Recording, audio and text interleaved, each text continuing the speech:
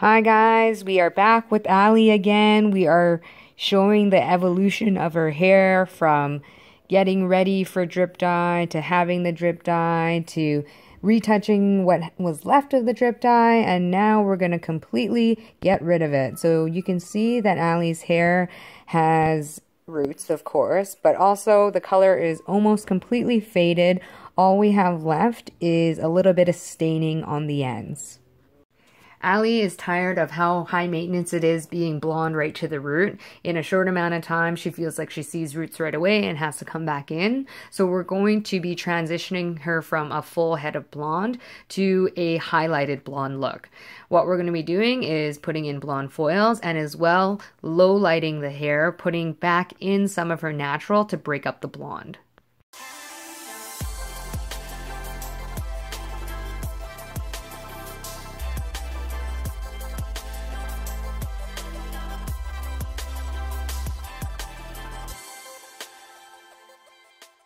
With funky colors, what happens is that they fade and fade and fade, but they hit a point typically where all that's left is staining and it's not going to fade out anymore. So what we have to do is we have to lift out the color with the lightener. Here are the sections for her highlights. So it's super important to section the hair out first. It helps you stay organized and it keeps foiling super efficient. We are going to start in Ali's fringe section. Because she wears her hair to the right, we're going to make sure to put her foils in angled into the other direction towards her left. What that's going to do is going to make sure the color is very diffused and it does not look stripy. If we were to put the foils in also slanting towards the right like her fringe, what you're going to see is a striping pattern with the blonde foils. We are going to be putting in a slice of blonde, leaving a section out, another slice of blonde, and then now what we're going to do is we're going to be putting in the low light back to back with this foil. So right after this, we're also putting another slice of blonde back to back. The reason why we are sandwiching the low light in and not leaving a space of hair in between the low light and the blondes is because we're recreating and reverse engineering what highlights would look like. So we want to recreate what this would have looked like had we done her hair from her natural. And if we have left a space and then a dark and then a space, what would happen is that you would have a dark chunk of color right at her root and it would not blend nicely from roots to ends.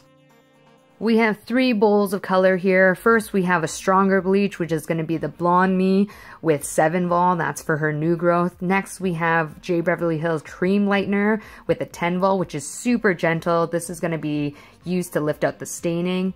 Last, we have our Low Light, which is an Ashy 7, a 7.1. and in J. Beverly Hills, and that's going to recreate her natural color to break up the blonde. We are working into the side sections now. What we're doing is we're putting in slices. We're making sure to angle them forward. This is a really good way to put your foils in to offer a really diffuse color with your highlights. When you're taking a full head of blonde that has roots that are dark, you have to consider both those things when you're turning it into a highlighted look. We need to put enough blonde in the roots that it blends in with the ends, and we have to put enough lowlights in the ends so that it blends with the roots. We are following the same pattern. We're going to be doing 2 blonde slices with hair left in between. Now we're putting in a back-to-back low light, and then right after that, again, another back-to-back blonde slice. We are not leaving a lot of hair in between these blonde foils. We want this to be a pretty heavy density foil because Ali's hair and her ends are so blonde. We need to have a lot of blonde at the roots so that it blends all the way from roots to ends. Moving on, let's start in the back in the nape section. I like to angle my foils downwards towards the center of her back. That will allow for the color to look very diffused as it falls. We are going to be applying the stronger lightener at the regrowth, the Blonde Me, and then on the ends where we see the pink staining, this is when we're going to use the gentler cream lightener.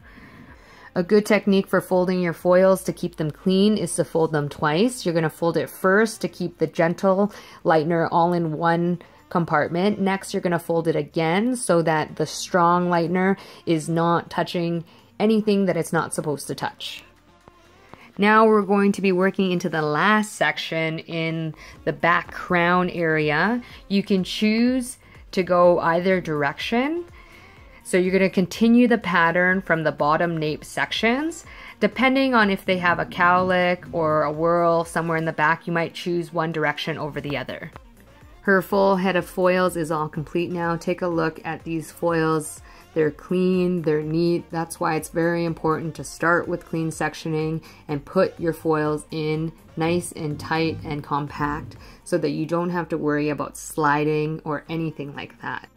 After the foils are in, we still have to deal with the pink staining that's on the hair that isn't in the foils. So what we're going to do is we're going to apply the gentle cream lightener onto any of the pink left in between the foils.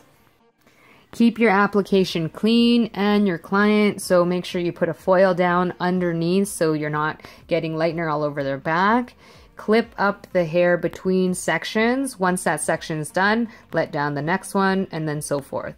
Anytime you're doing any sort of color in between, you want to make sure that you're not disturbing the foils too much. It's easiest to start in the bottom on the back and then working your way up and then moving towards the sides and then starting on the bottom and working your way to the top. We are all applied now. You can take a look at this, and it's already lifting out that pink really, really well. We're going to let this sit for a very short amount of time until it's ready, and then we're going to wash it out. Let's take her to the sink and take down her foils and give her a wash. I am toning her out with the Matrix Color Sink, half 8p and half 10p.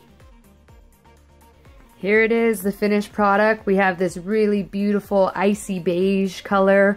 It's a really nice two-tone color with her low lights, giving a tone-on-tone type of effect. As we continue, we're going to be adding more and more low lights into her hair to create more of that highlighted effect in her hair.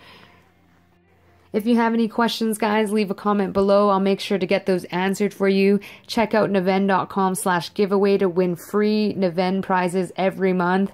Other than that, hit like, hit subscribe. We will see you guys next Friday. Bye.